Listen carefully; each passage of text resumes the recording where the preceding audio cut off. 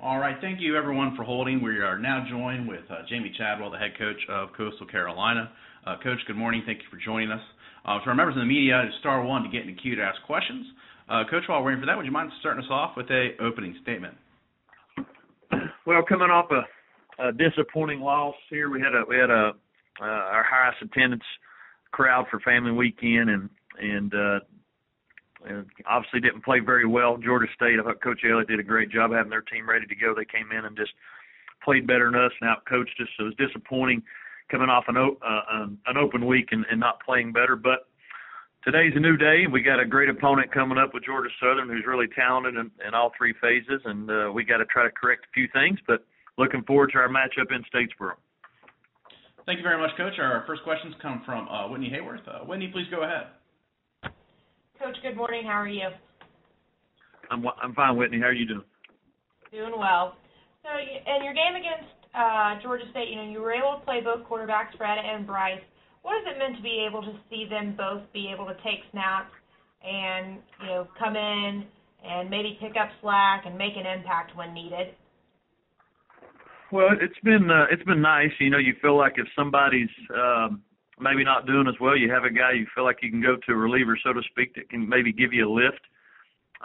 We did that Saturday. Actually, Fred got hurt a little bit early in the game Saturday and wasn't quite himself, and so Bryce had to play maybe a little bit more than we had planned because of the situation, but I thought they both did a good job, and they're both getting better each week.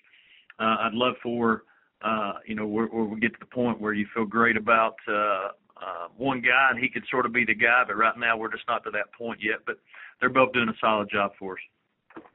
As you mentioned, obviously it was disappointing to have a loss coming off of the bye week. What are some things that you worked on during the bye week that you did not see improve maybe in this game that you hope to work on even more this week? Well, after watching that game, there's a lot of things we probably didn't do a good job in the open week there. I think more than anything, it was just sloppy. We had more penalties than we had in a little while.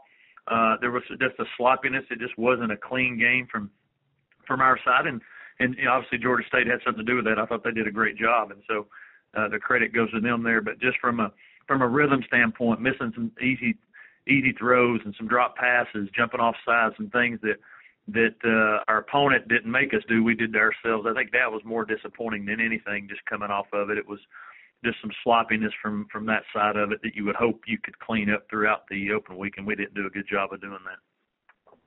Some of those things that you just mentioned are things that Georgia Southern has also struggled with this season, and I think Chad Lunsford would be one of the first to admit that.